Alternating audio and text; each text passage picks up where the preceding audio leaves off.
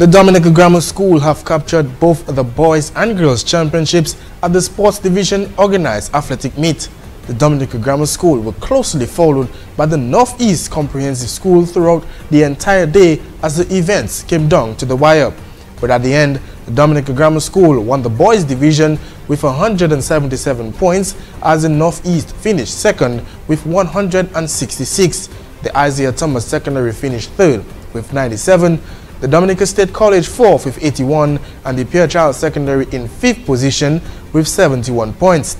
Meantime, the Dominica Grammar School secured the girls division with 138 points.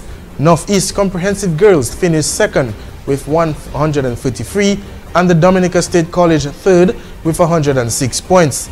Portsmouth Secondary finished with 95 and the Pierre Charles Secondary School with 75 points.